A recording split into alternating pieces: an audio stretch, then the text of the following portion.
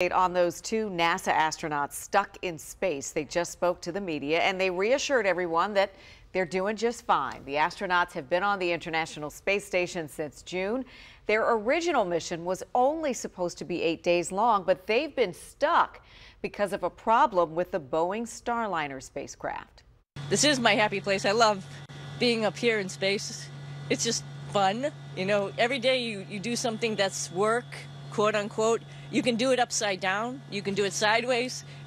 So it adds a little different perspective. But to 8 days to 8 months or 9 months or 10 months, whatever it is, we're going to do the very best job we can do every single day, because that's what the folks that do this type of job have to do. So cool. I do have to say, from 8 days to 8 months, that's a big, huge stretch there. They say they are working out to stay healthy, by the way, because many of you are wondering, and they have applied for absentee ballots so they can vote in the November election. I hope they can download some good books or shows or something too. Yeah, boy, they're going to have quite a story to tell when they finally make it back.